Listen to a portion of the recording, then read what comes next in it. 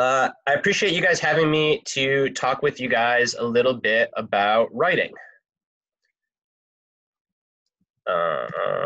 And here I go struggling with technology again. All right, there we are. So who am I and why listen to me? So my name's Brad Stulberg, and I'm a writer, which still feels kind of weird to say that I'm a professional writer, and I'll get into that in a little bit of why that feels kind of bizarre to say. I've written two books. One is called Peak Performance. The other is called The Passion Paradox. You'll notice there are two names on both those books. So I'm super fortunate to work with a collaborative partner and co-author named Steve Magnus. So I wrote both books with him, which was really a blast. And then I also write essays and articles for Outside Magazine, which is a popular magazine here in the States. The New York Times, which is a popular newspaper here in the States and elsewhere as well, and then some other pretty large publications. All right, so before I get into actually trying to teach a bit on writing, I figured it would be worthwhile to give you guys some context on how I got to where I am today. So the first thing is, I was not a very good writer in elementary or middle school. This was me trying to write when I was in 4th or 5th grade. I was told by English teachers that I would never be a good writer. I was told that I should get extensive tutoring. I was told that my handwriting was bad. Back then, we used to write by hand, which kind of funny of it. That's how people were judging whether or not one could be a writer. But yeah, I really struggled. I did not get good grades in writing classes, and it was challenging. But I always enjoyed it, so I worked really hard at it. So in high school, I thought that I was becoming a good writer. So this would have been my affect in high school. I really liked it. I was in the advanced placement courses. It was by far my favorite subject in school. I was getting pretty good feedback on the types of things that I was working on from both teachers as well as my peers. So I thought that I'd be a good writer. All right, so I applied to Northwestern School of Journalism, which is arguably the best writing school in the world. And they thought otherwise. They didn't think I was a great writer. So I didn't get in. And I was a 17-year-old at the time. And like most 17-year-olds, I kind of shrugged my shoulders. I was a little bit upset. And I said, okay, guess writing's not for me. I'll go do something different. So I ended up studying economics and psychology in college, which is obviously very different than writing. I'm sure you guys have had good lectures on some of these other topics as well. So in my mind, I thought, all right, well, I gave it a good shot. I guess I'm not going to be a writer. I'm going to learn about economics. I'm going to learn about psychology, and I'll get a job in one of those two fields working in industry. So after college, I went to a large consulting firm called McKinsey and Company, and I also started running. So that's a picture of me looking like a tough guy on the screen. And it turns out that working at McKinsey and running became my journalism school. I had no idea at the time, but McKinsey and Company is one of these big consulting firms where you do all kinds of PowerPoint presentations. And it turns out, and I'll talk about this a little bit more later, that writing a good PowerPoint presentation in a McKinsey and Company project is very, very similar to writing a nonfiction book. So there's a thorny problem that you're trying to solve. You're not really sure where to start, so you have to talk to a bunch of experts, which is very similar to reporting. You have to look at all the research also to see what the scientists say. And then you generate a hypothesis of what you think that the company should do. And over time, you have to tell a story on that hypothesis. So this is what we think the company should do. Here's what the expert said. Here's why. And writing a nonfiction book is very, very similar. So when I was at McKinsey, little did I know, but I was kind of training myself to write nonfiction. On those projects, I always gravitated to be the person that was doing the storytelling. So my format was PowerPoint. It wasn't writing books or articles, but I was still telling stories. And then around the same time I was at McKinsey and Company, I became really interested in endurance sports. And this was this was probably, so you guys are what, 11 years old? Yeah. So this was maybe 9. All right. So this was before you guys were born. So before you guys were born, man, you're making me feel old. Blogs were becoming all the rage. So Shane was like on the cutting edge of this in Farnham Street. But there was this huge movement that people had blogs. And even if no one really read your blog, it was a pretty cool thing to do to have a blog. So I started a blog where I wrote about my experience running marathons. And nobody read the blog but me. Not even my girlfriend at the time read the blog. Like, no one gave a crap about my marathon running. But what it did is it gave me a regular space to write, and I was consistent with writing. So what that did is it kept me sharp, it kept me writing, and I was just following my interests. So fast forward a little while, and I did take a job after working at McKinsey for a large healthcare system. And again, nowhere in my mind did I think I was going to be a writer. But I was working on a project that I thought was really valuable for the general public to hear about and for other healthcare systems to hear about. So having no idea of how any of this stuff worked, I pitched a couple big newspapers here in the States the story. So I wrote an essay. I sent it to the New York Times, the Wall Street Journal, and the Los Angeles Times. And lo and behold, I got an email back from an editor at the Los Angeles Times who told me that they loved the article and that they wanted to run it in the Sunday newspaper. And I remember she said, "Who are you?" And I said, "I'm Brad." And she said, "Well, we couldn't find any other published work. Who do you write for?" And I said, "I have this blog on running that I would be embarrassed if you read. I don't write for anyone." And that was my big break. So I had a huge lucky break that the Los Angeles Times wanted to run this story. But I say make luck happen because I also was actively pitching newspapers this essay that I wrote, not knowing how hard it is to get an essay placed.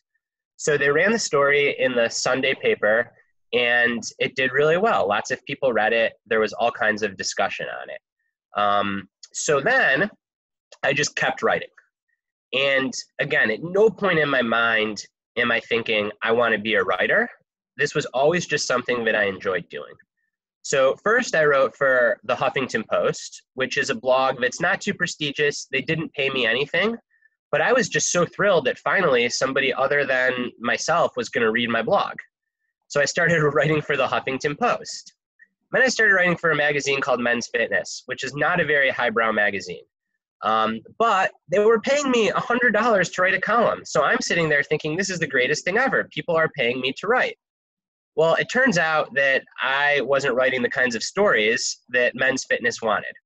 So I started to pitch magazines that covered more of the culture, like Outside Magazine. And after multiple rejections, they finally bit on a story. And I tried really hard, and I wrote as well as I could. And that story did quite well. So I started writing for Outside Magazine. And then after that, for Wired. And then Sports Illustrated, and now the New York Times. So a lot of people look at me and they say, like, man, you're only 34 years old and you've got essays in the New York Times and 2 books. How'd you make it happen? And what they don't see is they don't see the blog that nobody read but my wife. They don't see the kind of crappy columns in Men's Fitness and all the steps that it took to get to a place where I'm fortunate enough to write for some pretty big, well-known publications. So at that point, I said, all right, I guess I'm going to be a writer. And it still, as I opened up this presentation, it still feels a little bit bizarre because it was this dream of mine that I had growing up, and then I kind of wrote it off. But little did I know that I was always following my interest, which was to tell stories, even if it was in PowerPoint form, or even if it was on a blog that no one read. And I was just able to keep following my interest until I reached the point where I could actually get paid to do it and make a career doing it. So I have a very untraditional path to writing. I was a poor English student in 4th and 5th grade. I never went to journalism school. I got rejected from journalism school, but I just kept on writing. So that's my background in how I got to where I am today. So now, if it's okay with you guys, I want to shift into a couple principles that have really helped guide me as a writer that I think might be beneficial for you all to keep in mind. So the first principle is write. So even if it's only a single paragraph, even if it's only a single sentence, perhaps more than anything, the most important thing for writing is just to be consistent. It can be really, really hard to get into a groove where you feel like you're writing. But the flip side is also true. If you're in that groove and you have a rhythm, the inertia tends to build on itself. So I highly recommend setting aside some time every day to write, even if it's just 10 minutes. If it's more, great. But just something to kind of keep that muscle loose, to keep that part of your brain thinking, to keep you in a rhythm writing. So the second principle is read. The number one thing to do to be a better writer is to write more. The number two thing to do to be a better writer is to read more. So as you read and you come across things that you really like in a book or article, pay attention to what you liked about it. Was it the way the author wrote the sentence? Was there some element of surprise? Were they explaining something very rationally? And the flip side is also true. When you read things that you don't like, those can be really instructive too, because it helps you realize what perhaps isn't good writing. So was it too complex? Was it too confusing? Were there way too many characters for you to keep track of? So as you read, not only are you gaining information about whatever you're reading, and if you're reading fiction, hopefully getting lost in a really good story, but you're also absorbing all of these ideas on what makes for good writing and what doesn't make for good writing. So the third principle is to follow your interests. So writing is really hard. And I think part of the reason that I probably did poorly in writing at school when I was your guys' age is because the topics that I was assigned to write about probably weren't things that interested me. In 4th and 5th grade, I was super into NBA basketball. I was into video games, and I was into sneakers.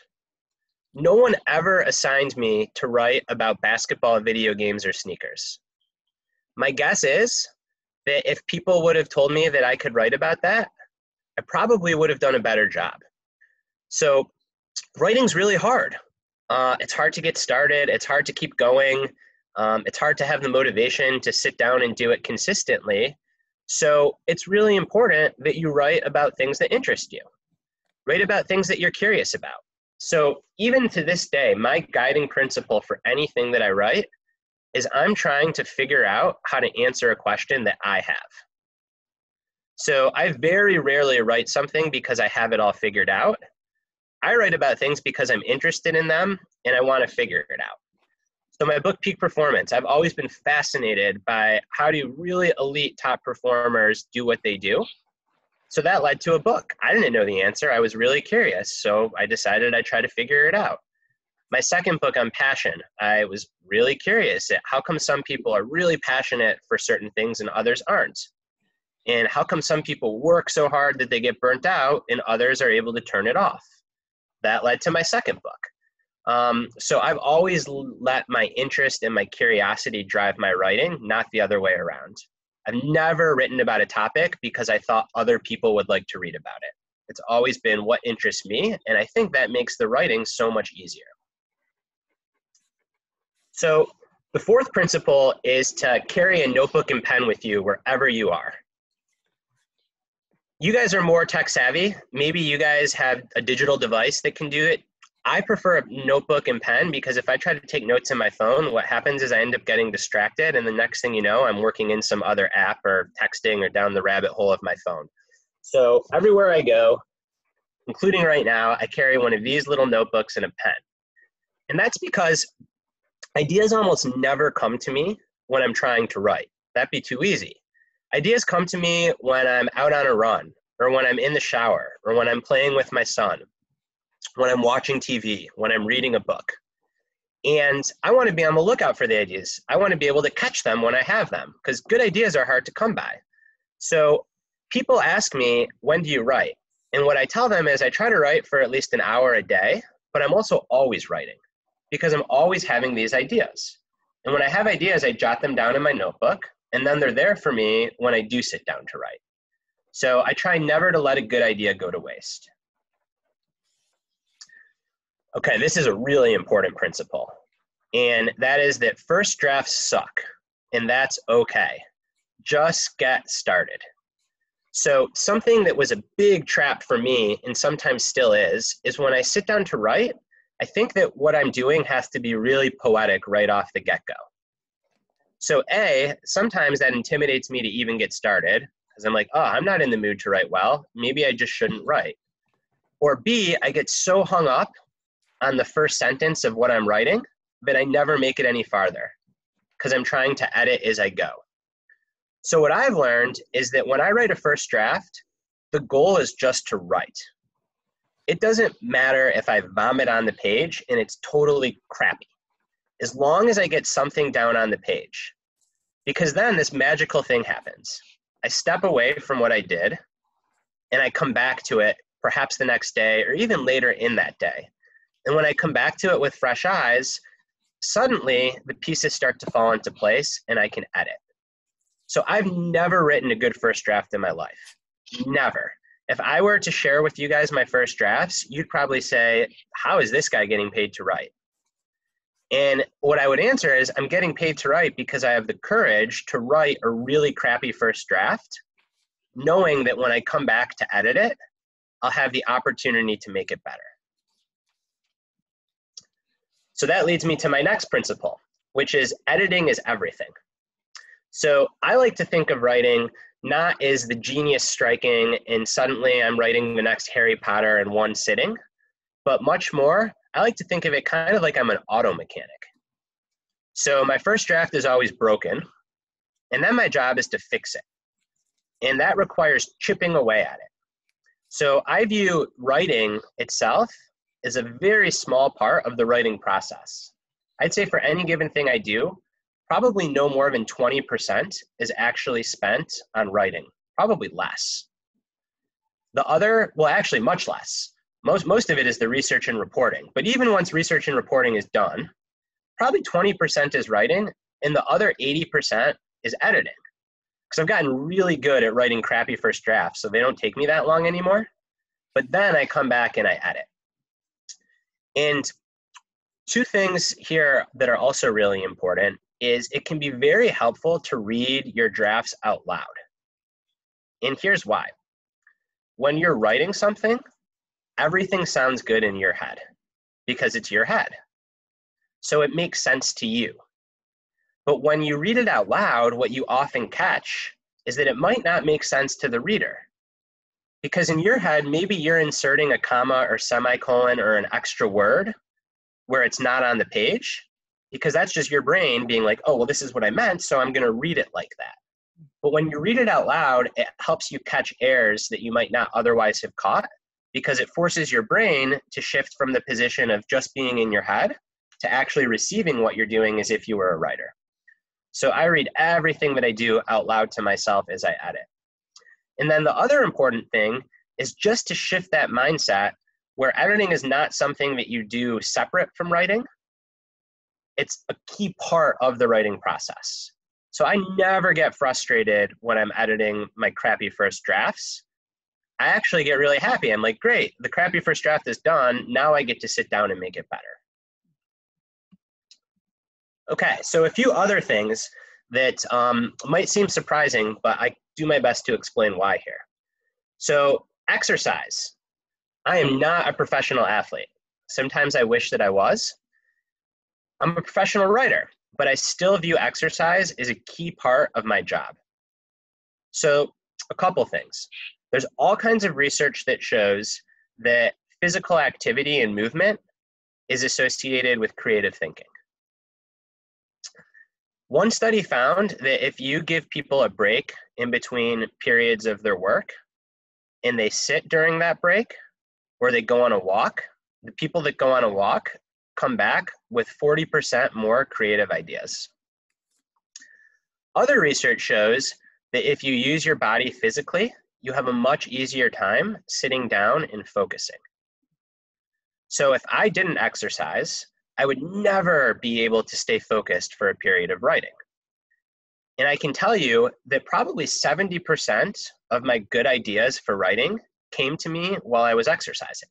Again, I have my notebook with me. So when I go on a run, notebook's in the pocket. If I'm going to strength train, notebook's with me. So physical activity, we like to think of it as just something for our physical health, but it's also really important for our mental health and our creativity. So it's become such an integral part of my job as a writer. And this is nice because I don't have to think of exercise as something I do instead of writing. I get to think of it as a part of my job. So I would encourage you guys as students to think of physical activity as part of being a really good student, because it's going to make you more creative, help you focus better, and do all these things that are outside of just physical health. So the next principle is to try to eat well. So what you put into your body is the fuel that it runs on. And though we often think that our brains are different than our body, they're not. Our brains are an organ, a muscle, just like any other organ or muscle in our body. So if we're eating a lot of crap, it's hard to think really well. If we're eating well, it becomes much easier. Your brain literally just works better. And then the last principle is sleep. So there's this common misconception that you get smarter and you get more creative and you grow when you're in school or when you're working on something, when you're staring at the whiteboard, when you're trying to solve a problem.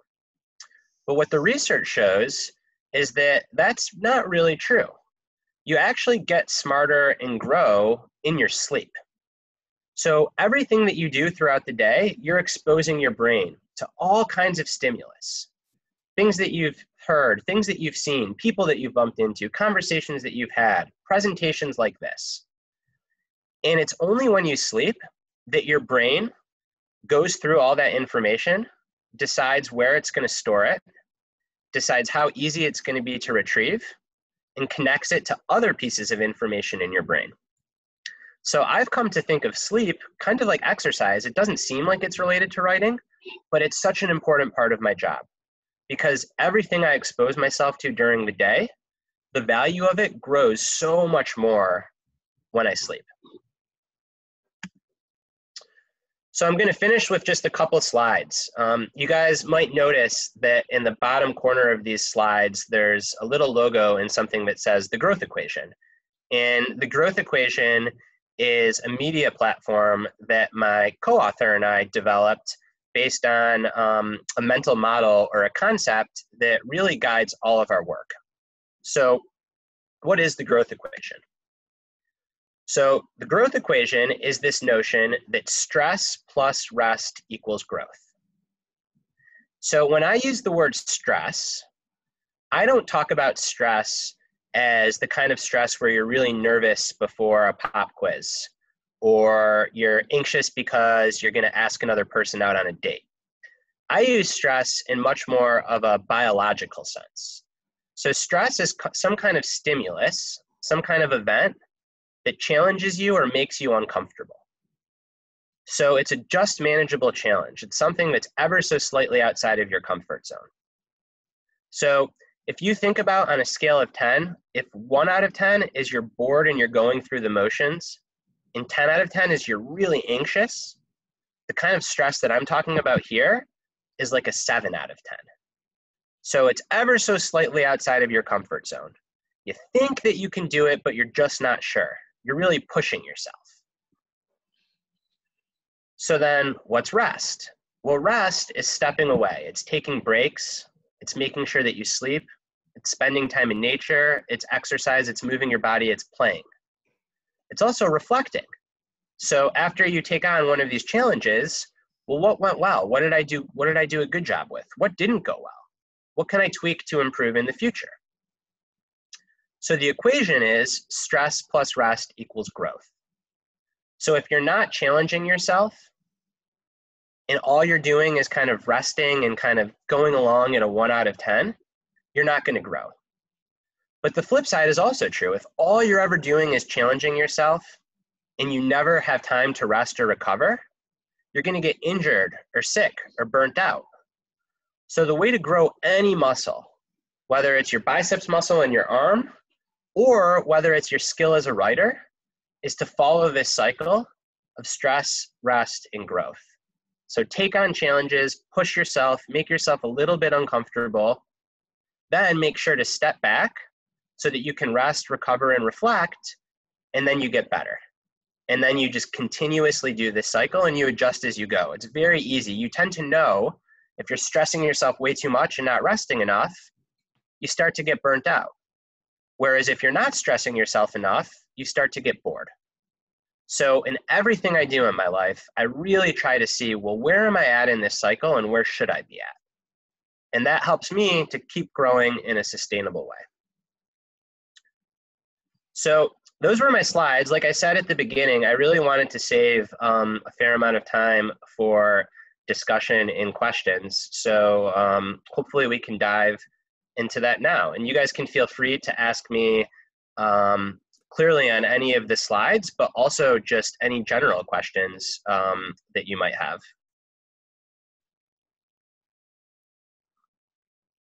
Yeah, Mac. What makes a good Sorry, Mac, you cut out there. Can you try one more time? What makes a good guider? What makes a good what? Writer. Oh, what makes a good writer? So I think that the number one thing I'd say is probably curiosity. So if you're really curious about things, that tends to help the writing process because writing doesn't feel as much like a chore. So if you want to figure something out, you can literally just go through the process of figuring it out, but instead of doing it in your head, you're doing it on the page. You're writing that process. So I tend to think the best nonfiction books anyways are from really curious people that want to figure something out. In terms of fiction, storytelling, I think that if you like to live in your head and you're creating characters and you really like fantasy and you're constantly thinking of alternative universes and what would a better world look like and coming up with characters, those are really, really good qualities for fiction writing. And the same kind of thing, the work of writing is to get that stuff out of your head and get it onto the page. So I think that just being curious, people often think that you have to be born creative. I don't really think that's true. I think that if you're curious about how things work in the world, creativity is almost a byproduct of that. You become more creative as you go.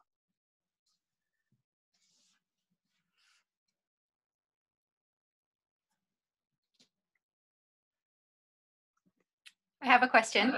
Yes. And you already kind of touched on this in your pieces of your tips for writing, but if you could go back and tell your younger writing self a really key piece of information, what would you want to tell yourself?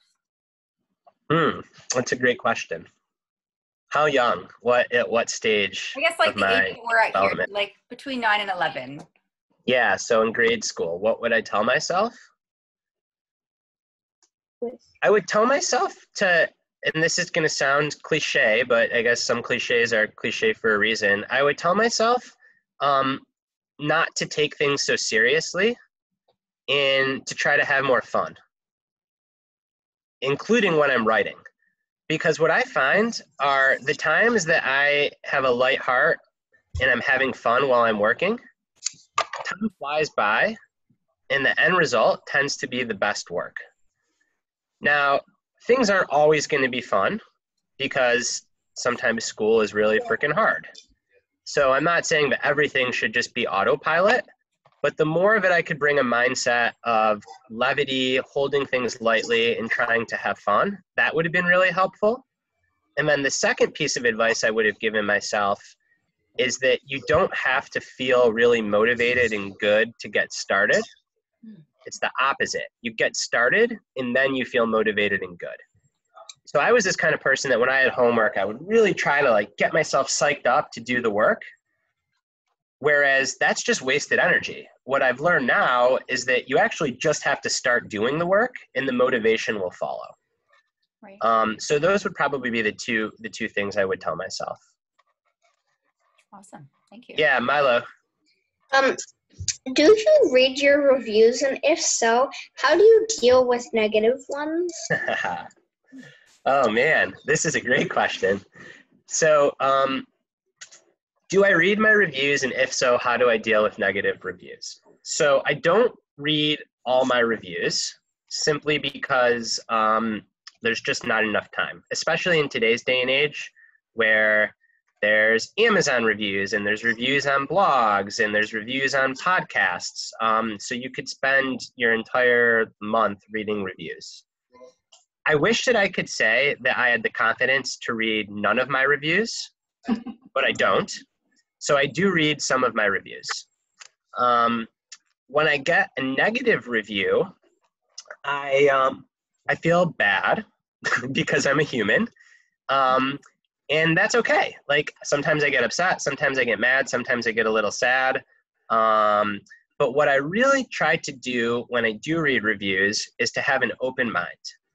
And there are two kinds of quote unquote negative reviews. One is an earnest, when someone is pointing out things that I genuinely could have done better. So for instance, my second book, a lot of people said that the title, they didn't know what it meant. It didn't make sense. And at first I was kind of defensive about it because I helped come up with the title. I really liked it. But once I stopped being defensive and I started to explore what they're saying, I realized that they were actually right. Like, what is the passion paradox? Peak performance, everyone knows what that means, right? If I said peak performance, you guys would have an idea of what that means. But if I say passion paradox, do you guys know what that means? No, it's a bad title. So the negative reviews helped me realize that. But it was only once I had the humility to really accept them and read them with an open mind. And the other subcategory of negative reviews are what I call the haters. And haters are just people that are having a really rough day or have a bone to pick with you or don't like your political beliefs or God knows what. And they are just throwing junk your way in a very negative way, not really offering anything constructive. And over time, I've learned that if you take those reviews to heart, you're just going to be miserable. So I have no problem just completely dismissing those reviews and not really worrying about it. And then this is a parallel to your question. The reviews that I care most about are the reviews of the people that I respect most. So I really care what my wife has to think about my work because she's an avid reader and I love her. She's my wife. We're all mutually connected here through Shane. When I send Shane a copy of my book, I think Shane's a really rigorous, smart thinker. So I care about his work and I care about what he says about mine because I know that he's kind of put in the work and he cares enough about me to have a review that is honest and full of integrity. So if I were really great, what I would do is I would just send my work to 20 people around me that I know are not going to be scared to tell me where it could be better, but I also know care about me and are good thinkers themselves, and I wouldn't read anything else. That would be ideal. But I do read reviews and probably spend too much time reading them. Did that answer your question? Yes. Yeah, the other thing I'll say, this is a topic that I really like to talk about, is the other problem with spending time reading reviews is that, generally speaking, people go into things because they like it. So the reason I write is because I really like writing. The more time you spend reading reviews and thinking about how many books you sold and all that kind of external stuff, what your friends think, the less it becomes about your joy and your love for the work, and the more it becomes about trying to please other people or have conventional success or sell books or get rich or whatever it is. And that can lead to a lot of anxiety because then you're kind of chasing these external things that are outside of your control. So the more that you can just focus on your craft, so in this case writing, and really just worry about writing and let the external stuff, let the chips fall where they fall, the long term, the better that I think that you'll be. And that's not just of writing, that's true of just about anything. Okay.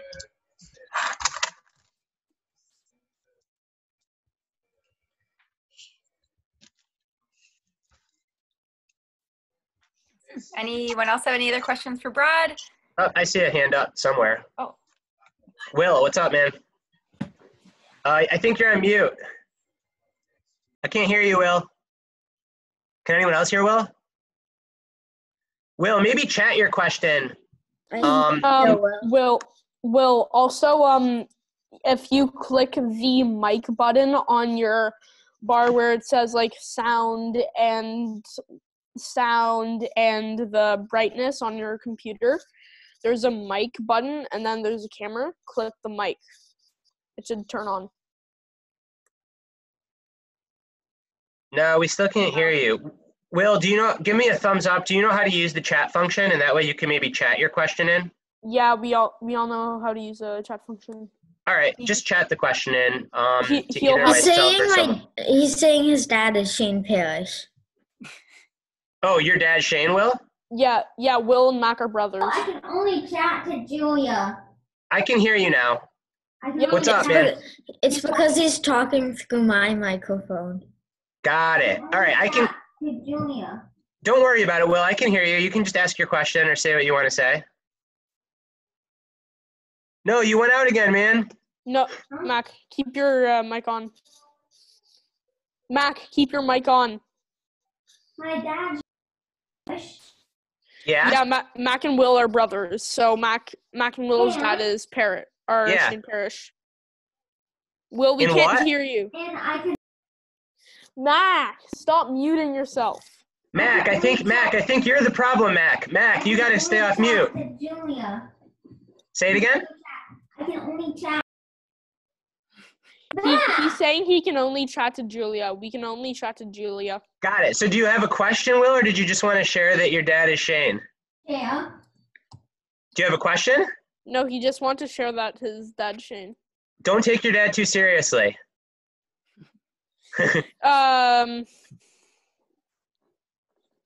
Yeah. If you ask a Google Home who Shane Parrish is, it's gonna say he's a fictional character. It says he's a fictional character. Don't take him too seriously. Hey, Shane, don't take him too seriously, guys.